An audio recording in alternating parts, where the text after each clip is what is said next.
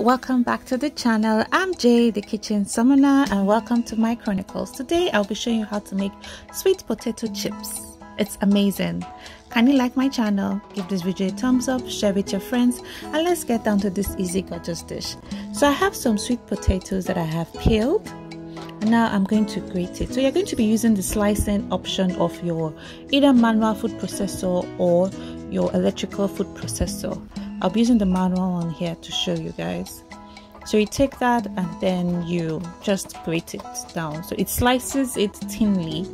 So once you get to the edge, because this manual one has a safety like appliance like this, so you press that into the sweet potato and then you put it back there and then you slice it. That way you don't hurt or cut your fingers. See, as easy as that. So your sweet potato is thinly sliced, and now it's time for us to fry it in hot oil. It could be groundnut oil, it could be canola oil. So we're going to fry that up until it's crispy.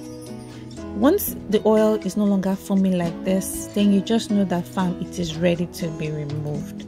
So you take that out and put it into a paper towel so that it can soak up all the excess oil. And that's it, guys. It is ready. Like, this was so damn good. I didn't even add salt. Like, I finished it in a setting and I had visitors and they were like, oh my god, they wanted to take it. Anyway, thank you for going on this journey with me. Until next time, mwah.